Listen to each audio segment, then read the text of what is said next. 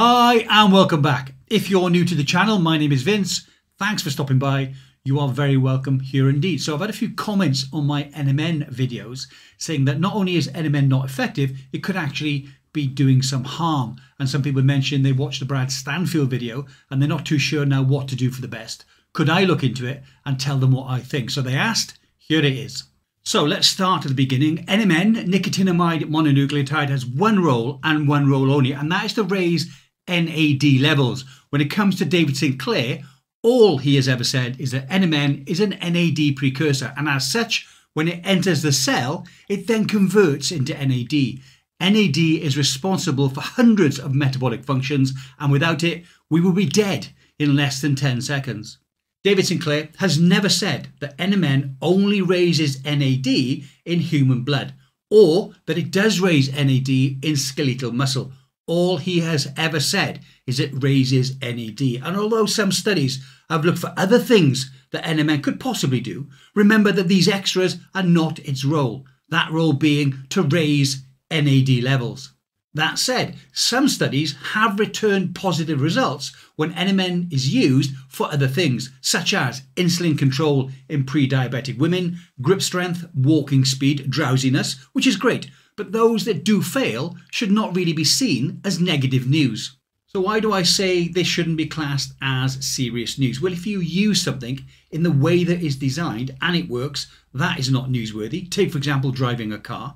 If you use it for something it was not intended for and it works, then that's good, and that is indeed newsworthy. But if you use it for something that it was not designed for and it fails, it shouldn't be a surprise. Neither should it be classed as serious or newsworthy. What NMN skeptics tend to say is based on my motor car analogy, where it's used for something that it was not designed for. Let's see what Brad Stanfield had to say about the NMN human trials. I read all 12 NMN Human Studies to figure out if there are any proven benefits and whether we should use NMN Supplement. There have actually been 16 human studies when it comes to NMN, and I cover all of those in this video, so I'm wondering why Brad only chose to look at 12. Let me know what you think in the comment section of the YouTube video. In this next clip, Brad looks at a study where NAD levels were tested and they did rise in blood, but they did not rise in skeletal muscle. He also talks about a similar NR study. So coming back to the second study, they took 25 postmenopausal women with pre-diabetes, 12 were given the placebo, and 13 were given NMN at a dose of 250 milligrams per day. They found that while the blood NAD goes up, the muscle NAD doesn't, and that's the first key takeaway. The entire theory of supplementing with NMN is to boost NAD, but if NAD doesn't increase in our muscles, that's a big red flag to this entire theory. These troubling findings match up with other studies looking at a different molecule called nicotinamide riboside. That study also showed that nicotinamide riboside supplements do not increase muscle NAD. So he says that NMN does not raise NAD levels in skeletal muscle, and this is a big red flag. But he doesn't explain why it's a big red flag. We just have to take his word for it. And he uses a phrase like these troubling findings. But remember, this study showed that there was a positive effect on controlling muscle insulin sensitivity. And remember, the dose was very small. It was only 250 milligrams per day. Moving on, let's see what Brad has to say about the next study.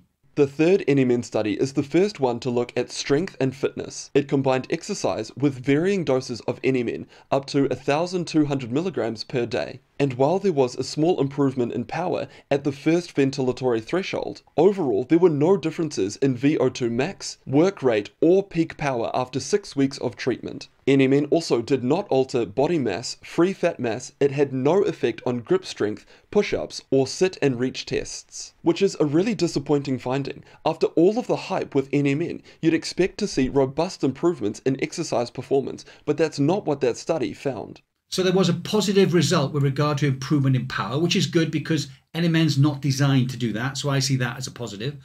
But Brad decided to focus on the things that it didn't do, but then again was not designed to do. And he used the phrase, very disappointing with all the hype around NMN improving physical performance. Now, I think he's talking about, I hope he's talking about human studies because that's what this video is about. I haven't seen any human studies where the results say in a hypey type of way that NMN improved massively physical performance. So I think that these comments really about What NMN didn't do, but what was not designed to do, are basically just his opinion. So let's take a look at the next study where NAD levels were checked, but also well-being.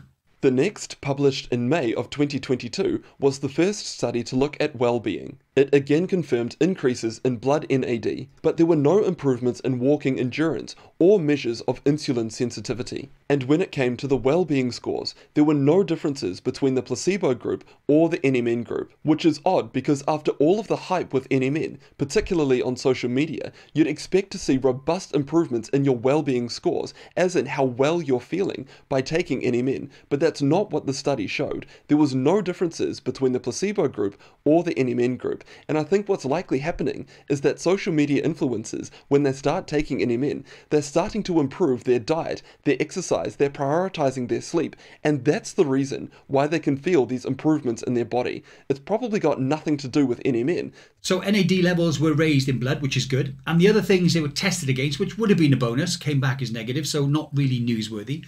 But Brad decided to focus on the NMN hype again and said, I think what is likely happening, so it was a guess. And at the end it said, it's probably got nothing to do with NMN, so probably and not definitely.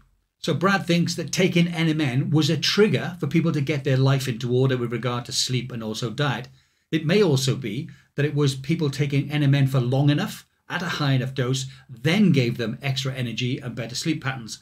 That's my idea. He's got his. They're both just opinions. Nothing is seated in science.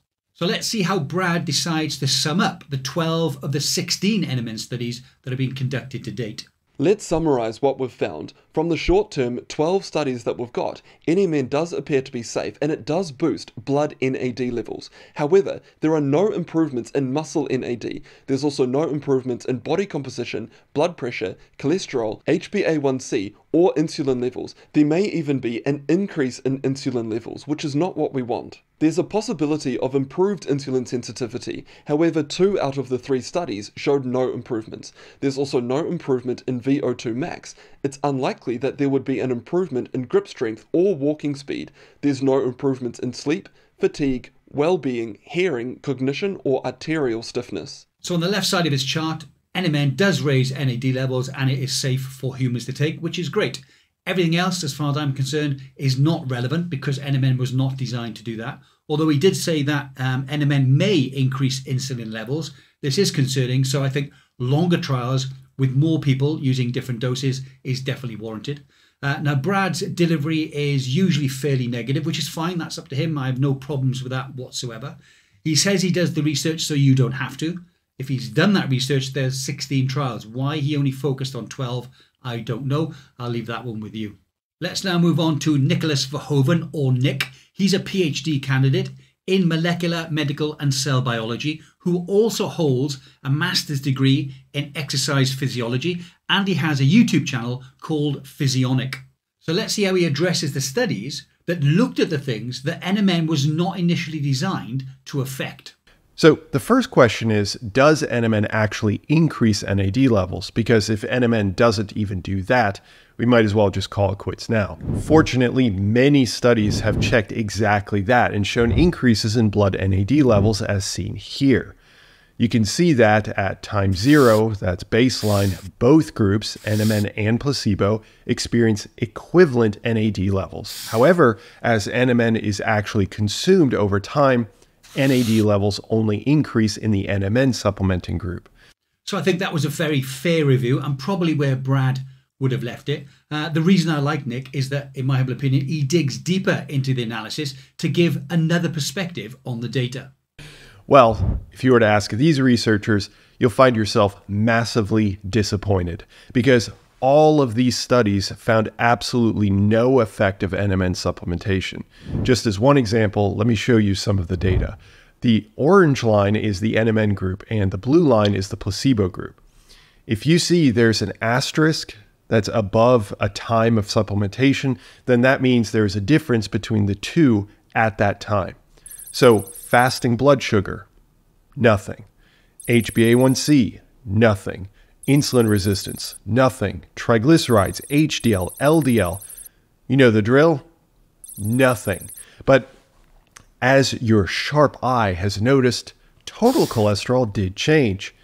It increased in the NMN condition. But let's not blame NMN for that. It happened after they stopped supplementing, and most likely the effect was actually driven by a drop in the placebo condition. So I wouldn't worry about this. Next, Nick looks at where NMN was successful in doing things other than raising NAD levels. Okay, so that's one example, but one drawback of that study, although it did include men and women, is that the dose is arguably too low because they used 250 milligrams a day. Still, I would like to point out that it did show an increase in NAD from NMN supplementation before, and that data came from this very study. So clearly NMN at 250 milligrams does increase NAD levels. So yeah, can't really have cognitive dissonance here. Either way, let's say the critique is that 250 milligrams is entirely too little. Well, then we can lean on this study wherein the researchers used 5 times the amount, well over a gram. And here's that data. Now, there's zero effect across all measures, including Lp(a), uric acid, insulin resistance, cholesterol, and much more. Okay, but both of these studies were in people who are in their 30s and 40s, so maybe there's an age and health factor that we're missing. So I think a very fair summary of the studies there from Nick. He does say that NAD is raised by NMN, and he also proffers the hypothesis that it could be useful for older people or for people who are unhealthy. And anecdotally on the channel, I've noticed that people who are younger or fitter or both have said they don't really feel any difference when they take NMN, as opposed to those who admit they're older or they're more unfit. If they've taken a larger dose, they do see more positive results in a much quicker timeline. Brad's summary of the studies tends to be NAD is raised by NMN in blood levels, and he shuts that to the side, and then he goes on to talk about all the things that it doesn't do, but then again, it was never designed to do. Well, I hope you found that interesting or informative, hopefully both. It may not seem like it, but I do actually write a script for all the videos that I produce. I pondered long and hard on the summary of this one. I wasn't too sure how I was going to address it. The first thing I will say is please check out the links in the description below and go and watch each of the videos separately. And if you haven't watched Nick's channel, you should really go there. It's a fantastic scientific study resource. It's obvious as a PhD candidate with a master's degree, he's been taught how to critically analyze scientific studies to make sense of the data and then to compare them to similar studies so he gets a more holistic view of the efficacy, in this case, of NMN with regard to cohorts, dosages, etc. I'm still going to watch Brad's channel. I do like all of his videos, or majority of his videos. I think they're very interesting, very informative, very insightful. But I think when it comes to the interrogation or the deciphering of scientific studies, I'm probably going to lean towards watching a lot more of Nick's channel.